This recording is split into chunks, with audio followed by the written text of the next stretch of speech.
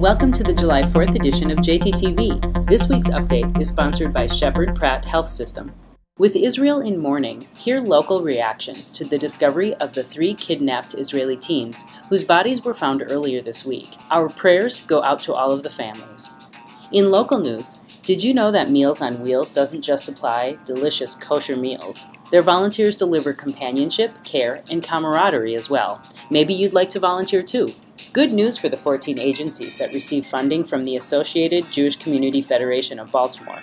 This year they raised $30 million in their annual campaign, and in more good financial news for the community, the newly named Pearlstone Campus for Living Judaism announced $2 million in capital improvements that include an on-site staff community village and other facility enhancements. Meet Toby Blumenthal, who has the enviable job of booking shows at the Meyerhoff, including some of his favorite musicians and comedians. And did you know that Atman's isn't only about corned beef? They've held a local paper supply company for generations, too.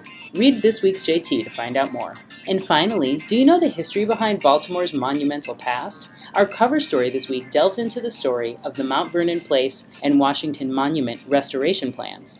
Read it and check out the view from the top. Candlelighting is at 8:19 p.m. Shabbat Shalom from your Baltimore Jewish Times.